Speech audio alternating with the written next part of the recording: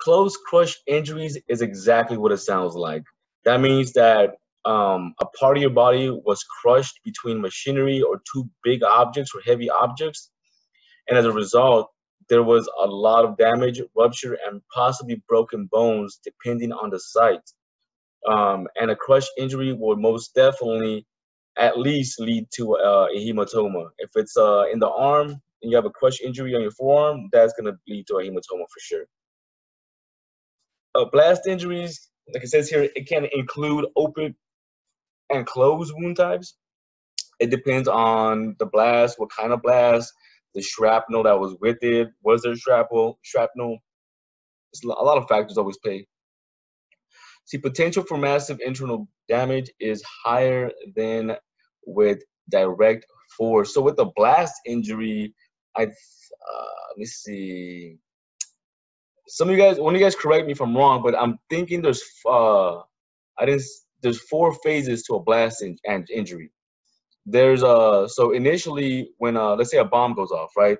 If a bomb goes off, initially that force, that wave force from the blast itself will get to you before any objects or any heat does. So the actual blast injury creates a force, like a wave force.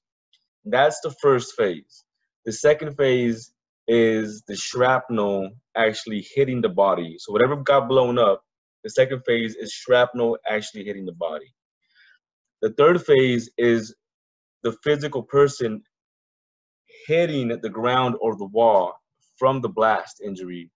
And the fourth phase should be environmental factors, smoke, flames, whatever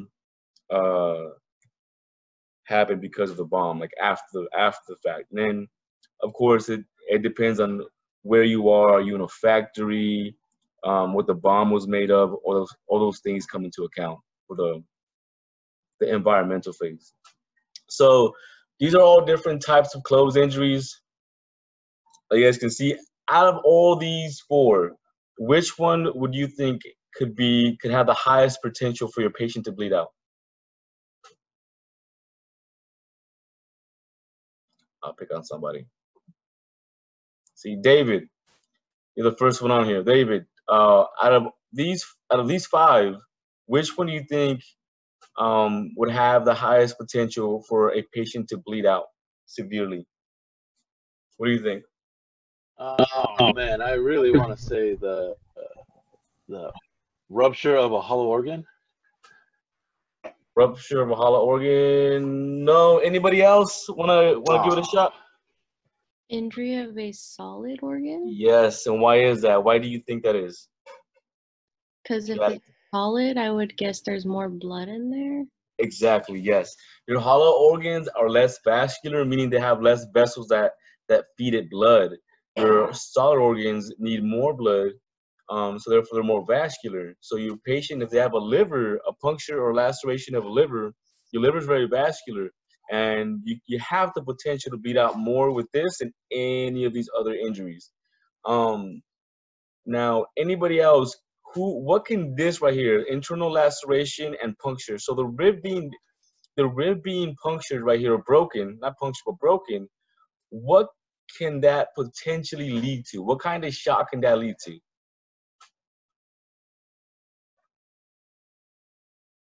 See, Andrew, I'm gonna pick on you for this one. So your patient has a broken rib. This is your patient right here. Mm-hmm. What can happen as a result? And then if you can't even tell me what kind of shock can form. Well, I mean, if the rib broke and it punctured a lung, that's most likely a spontaneous pneumothorax. But as for the shock, I'm not too sure on which type of shock. I know it's not infection, so it might be maybe pulmonary. So you're partially right with the first part. So a spontaneous pneumothorax means that it happened spontaneously because of nothing. There was really no damage, no physical, nothing happened. Your patient spontaneous.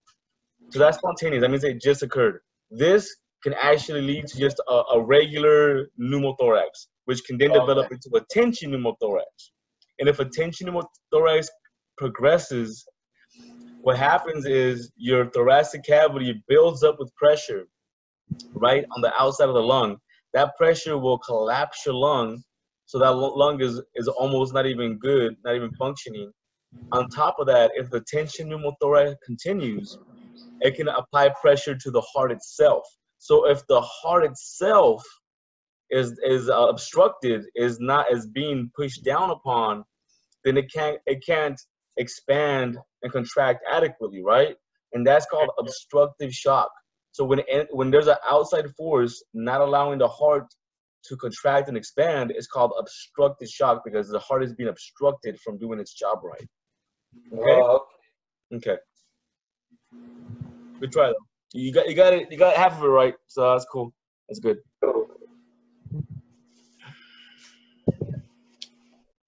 Okay. Give me a second, guys. I'll be right back in like 1 minute.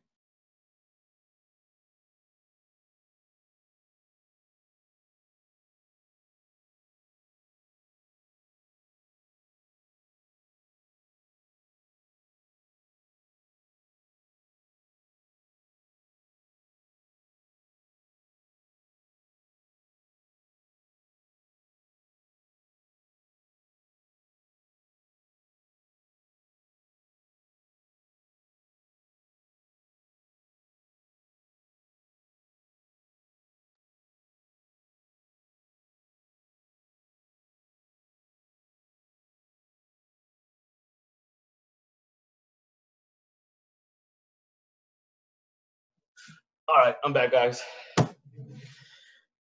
Okay, let's keep going with this. All right, bruising.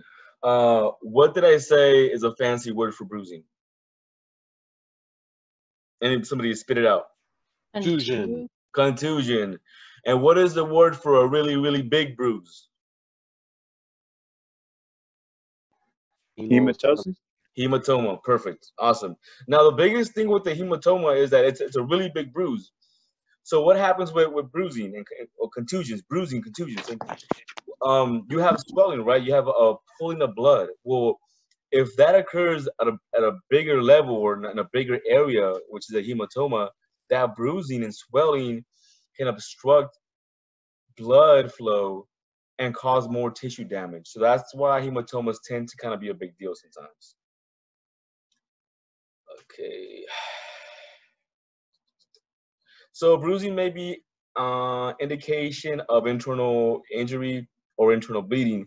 So yeah, so if you ever see as a bruising or discoloration, especially in the abdomen, it's good to suspect that there may be a rupture or a laceration in an organ in that area, in the abdominal cavity. And again, the mechanism of injury is the picture that you see. So if I were to walk up to a car accident, as I'm walking up to the car accident, I see a 24-year-old female that is hunched over the steering wheel, and they have a broken window shield, or it's cracked or shattered. When I take that patient and I evaluate that patient, I'm going to assume that if they have bruising in their abdomen, that the mechanism of injury was that steering wheel. And if there was enough force to hunch that patient over the steering wheel and shatter that window shield, then I'm going to suspect that there could be pretty bad bleeding in this patient, hemorrhage. Again, they have internal hemorrhage, and I should be prepared to treat this patient for shock because of the mechanism of injury and what I see on the patient themselves. Crush injuries are difficult to identify. See patient care. So of course, especially during trauma situations, you want to take standard precautions, BSI. You don't want to get any blood on you. And we always want to make sure the patient's airway is patent. They're breathing adequately, and they actually have circulation. We don't want to let any horrible looking injuries get in the way of us making sure that our patient is alive and is going to stay alive. So always go back to your ABCs. Always reassess that. Even if it's at a glance, just to look at your patient real quick while you're treating the patient.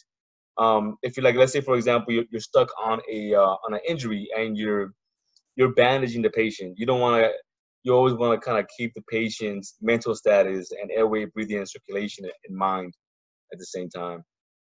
So always manage as if there is internal bleeding, and shock if there is any possibility of internal bleeding or internal injuries. All right, so now we're going to open wounds. We should know what that is by this point. So all of these are different types of open wounds. And I'm going to go ahead and give you guys a few seconds. If you don't have these, please write them down. Abrasion is a fancy word for a scrape. That just means scrape. A portion of the skin was scraped away. A good example of this would be a person that would be riding a motorcycle.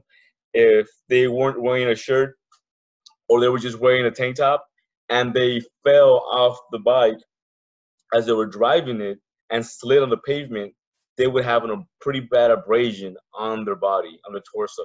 A laceration means a cut. So, and it's just a fancy word for a cut. That's all that means. Penetrating trauma and punctures. That's pretty self-explanatory. That means something went through the patient.